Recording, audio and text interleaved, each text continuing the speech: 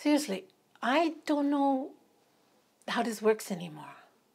Can I just talk about nothing at all and just continue to talk while I have nothing to say? That's so lame.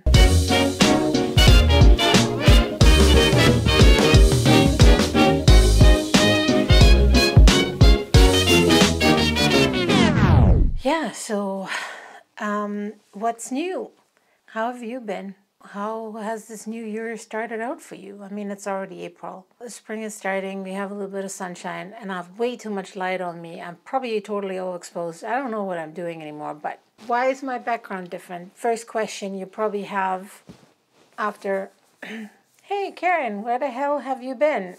I'm now upstairs in the den, which is attached to the bedroom.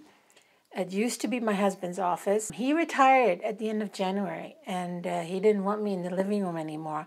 And although I really, really loved my beautiful background, the fireplace, I couldn't sit there doing work from 8 to 5 every day.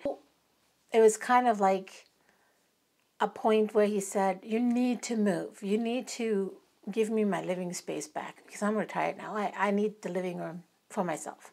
I'm kind of in the center of the house still, like I was downstairs, but and not cordoned off in a room.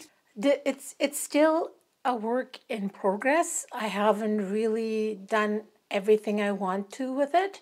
IKEA, IKEA. Okay, so let's get back to where the hell have you been? I have not felt like I wanted to produce anything in a long time. I had to take down the ISO because it's way too bright. Excuse my unprofessionalism. I have to get back into the swing of things. It's renovation. My husband's retiring, moving into a new space, and then most of all, wanting to be creative above and beyond the creativity that I'm using every day at work. Being the person that has to come up with ideas and designs, I am creatively invested all day long, and then wanting to create more in my spare time, sometimes you're just depleted. But I felt it was time. I was ready. Yesterday, I got my ring light out, I got my camera set up, I charged my microphones, and I said, I'm ready, man, I'm ready to talk to the people on the internet and tell them where I've been and what happened. I have decided I really want to make a point of trying to film at least one video a week. At least one video, I want to film at least one video a week. Once a week. To just chit chat with you guys and talk about what's new. And YouTube is kind of weird because I don't know if I'm allowed to talk about political things at all on here. Am I allowed to do that? Do you even care? Let's talk about, just because that's something that still boggles my mind. I am filming this right now on my Fuji X100V that you may or may not know I bought in March of 2020, just like 3 years ago, just shortly before the pandemic hell broke loose. So for a little while, I didn't really use it much. And then I started filming with it as well because I had another camera, but this one just has all these film simulations in it. I'm filming this with a Turner right now, I believe. Classic Chrome. Sorry, that's my favorite. Classic Chrome. I'm not doing any fiddling with F-logs and things like that. So I'm reading these blogs and apparently this camera has been sold out for months. And I'm like, what? Everybody wants one and they can't even manufacture enough that, like, what's going on? People are selling their Leicas to buy this camera, the one that I'm filming this video with. I stopped and restarted that video probably 15 times already because I'm rusty. There's something inside me that says I want to create. And then there's the other part of me that says, why bother? What for? Who's listening? Who's out there? I shouldn't really base my need to be creative on the fact if somebody sees me being creative or not. How can I explain that? Being creative should not depend on how well received your art is. It should depend on the fact that it makes you happy when you are creative.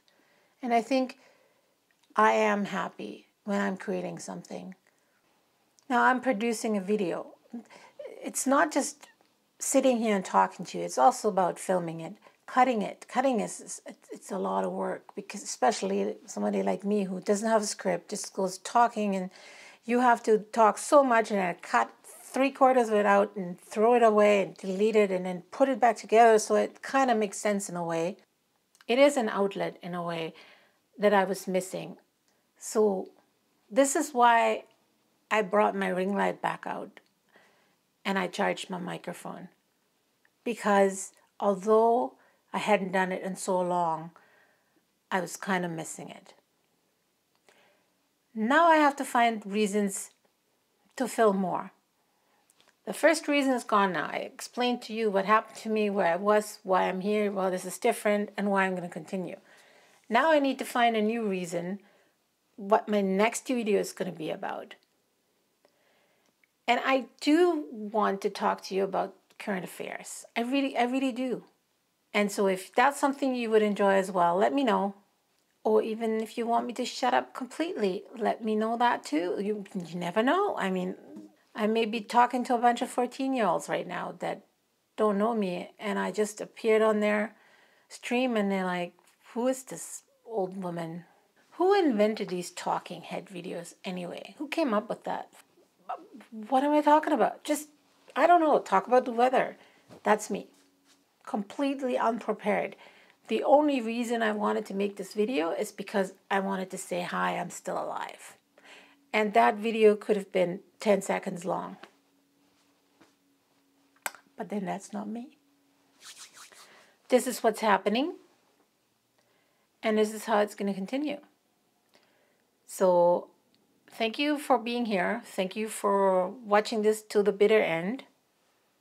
And yeah, I hope you're doing well, and I hope I will see you again in my next video. Bye.